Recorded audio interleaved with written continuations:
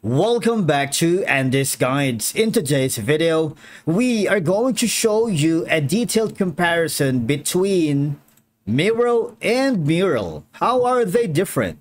So, let's see. Now, to begin with, Miro and Mural are two of the most popular online collaboration tools, especially in the realms of visual thinking, brainstorming, and remote teamwork. I believe, and most people do, both platforms provide digital whiteboards that facilitate real-time collaboration, but of course they have different strengths, features, and use cases. Now, let's go over with Miro. Now, we have a long video about Miro against FakeJam that you might want to see in our channel, okay? But basically, Miro has an intuitive and clean interface that is easy for new users to navigate. You see, here are the dashboard wherein you can simply go to the new board. And we're going to have templates to work with. Now, the thing is, Miro's interface is very user-friendly with a focus on simplicity and ease of use. As you can see, it has a structured layout that guides users in creating and organizing content effectively. Now, you can explore templates here. There's a lot that you can work with. For example, you wanted to preview that before using. Okay, if you think that this is going to be the board that you're going to use, you might want to click on the Use Template. And again, after doing so, you have multiple options here that you can...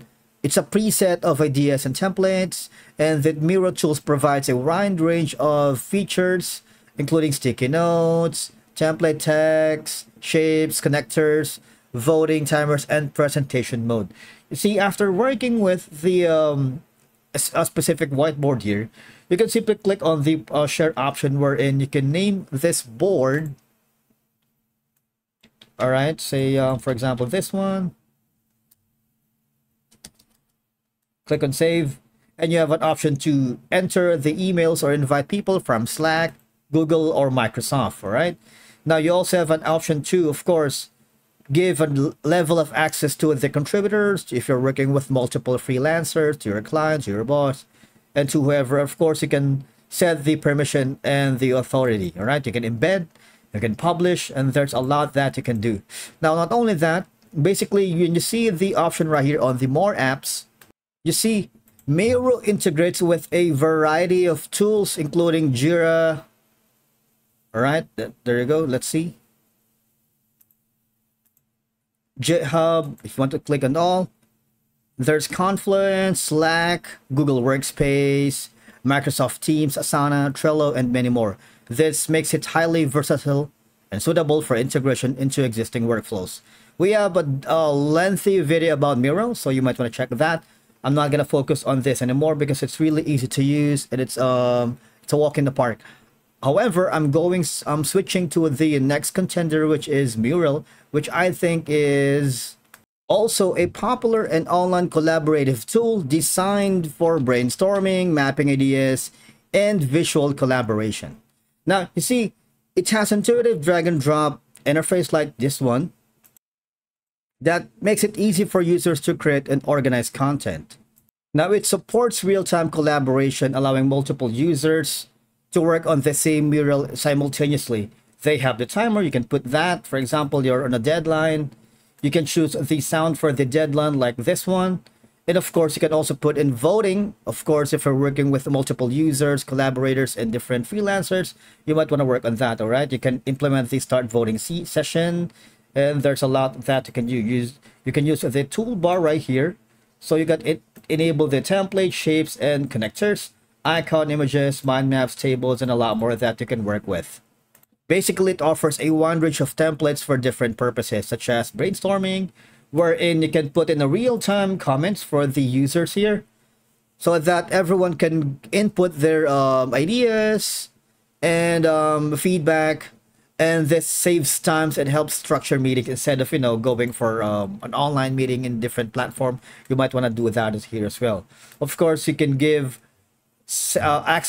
level of access to different collaborators here. You can have a pending invitations, all members and guests. And of course, you can invite people via their email.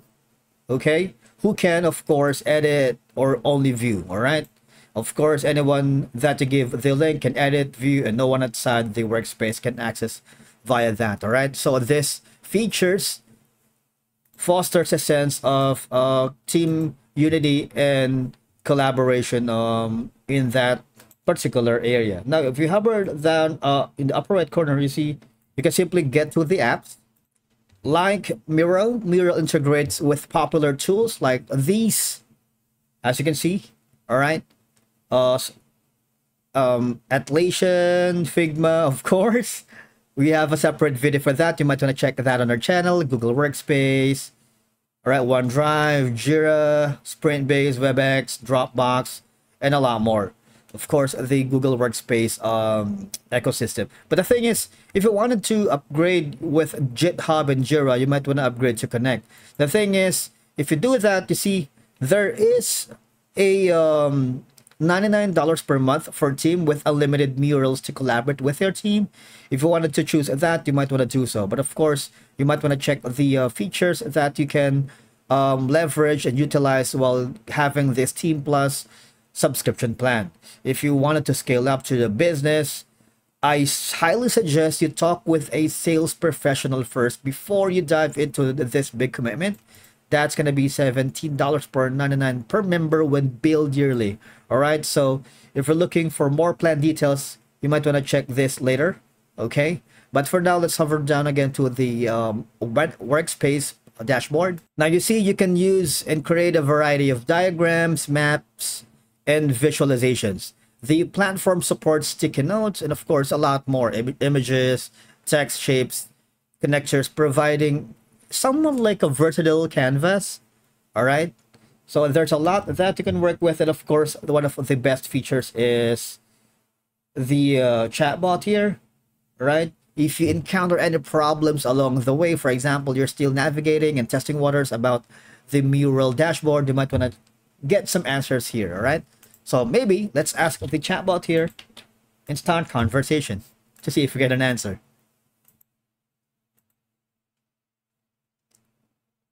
Now, our verdict is that Miro is the better choice if you need a highly versatile, customizable platform with extensive integration options and a broad range of templates and tools. I believe it's ideal for teams that require flexibility in how they use the platform and for those who need a tool that can scale with complex projects. On the other hand, Mural is the better choice if your focus is on structured collaboration sessions, design thinking, or workshops where facilitation tools are crucial. It's a strong contender for teams that prioritize a guided collaboration and process-oriented workflows, all right? Ultimately, the best choice depends on your specific needs, team size, and the type of work you're doing. Both platforms offer free trials. You can experiment with each to see which one better suits your workflow, all right? All you're gonna do is go to the respective websites, for example, Miro, and again, it's free to create right here. So you have an idea what you're gonna deal with, because it's really free. But again, you just have to upgrade if you needed more advanced features and tools to perform with your needs. All right. Same thing goes with Mural. All right. All you're gonna do is sign up for free, and both has tools that is ideal for small teams or simple projects due to its pricing and feature set. And that's it for today's video. Thank you so much for watching. We will see you again in the next one.